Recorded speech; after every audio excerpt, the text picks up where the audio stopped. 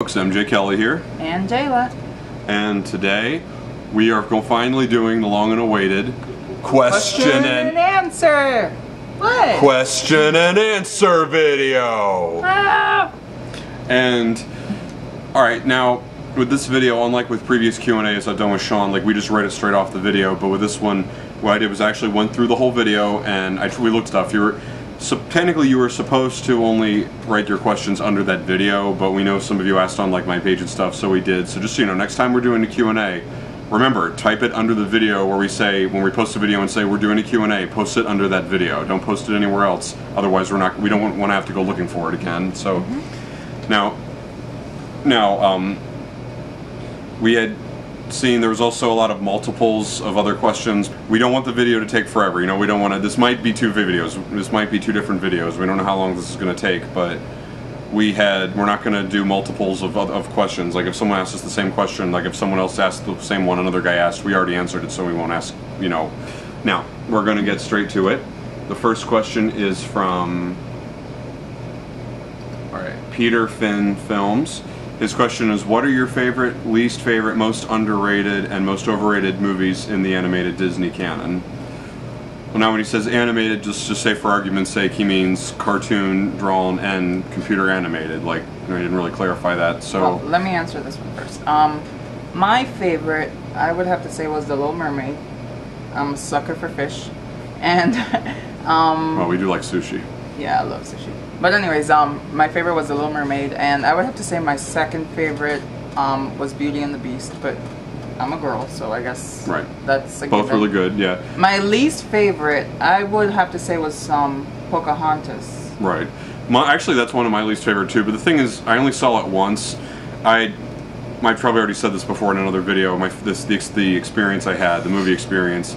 I was at a daycare center, and that day it was me, these two teenage boys. I remember when I came out, I was like 8 or 9, I think, when it came out, and a whole bunch of, a whole bunch of these little girls, and the woman's like, all right, we're gonna go see this, and it sucked, and I'm like, I don't want to see it, and she made a deal with the guys and said, all right, if you come with us and see the movie, we'll let you guys go home early, but the rest of us would have had to have stayed there, so they said, okay, we'll go, because the movie was only an hour and something minutes long. You know, that's weird, because I was sick when that movie came out, and I went to see it. I had the flu, so I was miserable. So we both had a terrible... So, see, I lay odds, maybe if we saw it again, we'd probably see that it was good and we'd like it, but... You should watch it. We probably should, so I don't know if I should say that. Mulan, it was nice, I liked the story, but I don't feel like some of it was executed very well. I loved that movie, actually. Mulan, yeah, it was fine. It was like, yeah, woman power. Right, yeah, so, but... I'd say two of my top favorites are definitely like Aladdin and Peter Pan. Those were always like my favorites. I can't say Tron because I know that they used a lot of effects for that, but that was live action, so that wouldn't count. And Flight of the Navigator was another favorite, but that was live action, so that doesn't count. So I'd say Aladdin and Peter Pan. Now, for computer animated, I would say Toy Story and The Incredibles. Even though that was partly Pixar, that still was part Disney. So which ones do you think were underrated? I don't know. WALL-E, I know was, I wouldn't say for favorites. I don't think that was Disney, so that doesn't count. Yeah. Now, underrated, let me think. See, I was young, so I don't remember. Disney didn't come out with that many films that were underrated, that were really good and that people didn't give credit, so I really can't say. So I can think of a lot of underrated films, but none that are Disney. That's really hard to say. I could think of a few overrated. I mean, wasn't A Bug's Life, wasn't that Disney? Yeah. That was kind of overrated. Really? I feel like Cars was too. Cars was good, but I don't feel like it deserved all the hype that it got. Everyone made a big deal, like, look, about...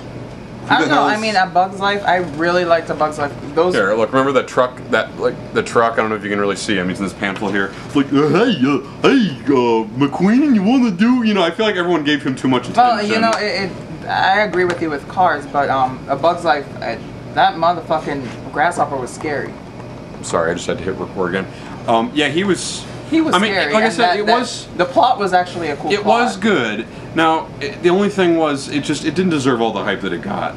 Well, I think I was young. I don't remember what year that came out in. It's just everywhere I turned my face, everyone would not shut up about... See, part of that might be because of, like, the marketing they were doing for it. Like, that could be... It's not just overhype. It's like when a movie comes out, everyone has to market the crap out of it. They're like, you know, it comes out, you cannot escape the fact that it's coming out. Those bugs were cute. I mean, the marketing they were all marketable. Yeah, yeah. You can imagine, like, I would have loved to have a little like backpack of that ladybug. Like when Thor came out, the guys who Thor was good, nothing wrong with Thor. I'm just saying, like when Spill, I love Spill.com. Watch their really funny movie reviews.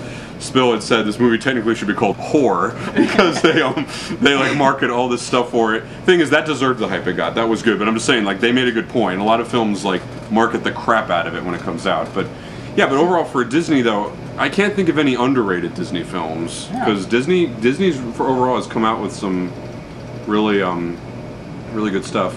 Okay. Now we should move on. All right, Marciano 315. What's your favorite movie of all time? Now, I know I've answered this many times, but there's probably a lot of new viewers who don't know who I am or who have just recently tuned in and who don't know who you are, so we could both answer this question. I know I've answered this many times, and a lot of you probably already know what it is. Just by the background of my channel, you probably already know, but what's your favorite film of all time?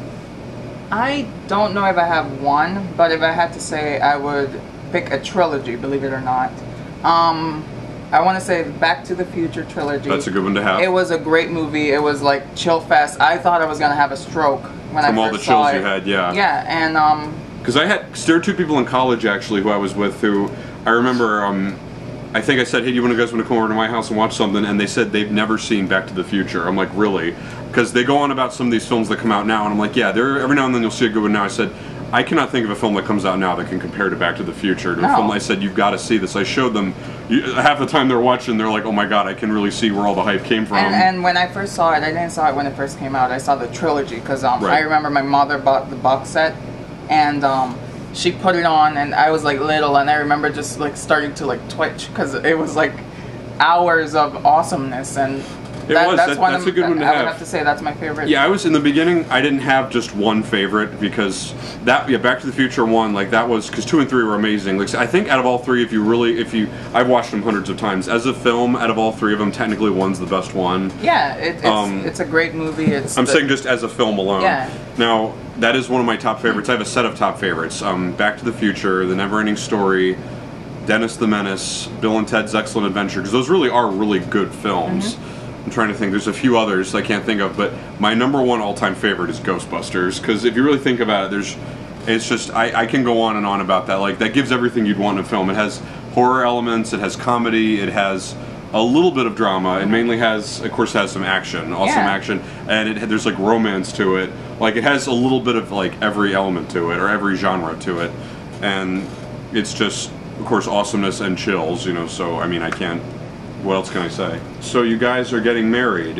When is little MJ Jr. coming along? Well, I know we've answered this too. Like everybody everyone in town, everyone at my job, everyone, I know, like, has asked me this numerous times. We're suspecting probably somewhere within, hold on a second, we're suspecting somewhere within fall of 2012, probably. If we don't get hitched before then. Yeah, we don't, somewhere between then to like maybe this fall, like we don't know. Yeah. Now, when is MJ Jr. coming along? Well, not for a while, and it's funny because I'm not getting pregnant anytime soon. Well, I think there's another question later that asks about our kids, and I'll answer that then. But he is literally going to be MJ Kelly, another MJ Kelly, because his initials are going to be MJK. Yeah, I mean, I thought that would be great because your father is MJ. My father is MJK Senior, so except his name isn't the same as mine. No, the initials are. The initials are. So I'm going to carry it on, and hopefully I'm going to try to impose. I don't want to say impose, but like. No, when you have a son, he's going to be MJK as well. Here, I got a list of names you could use. I just carry on the tradition. Yeah.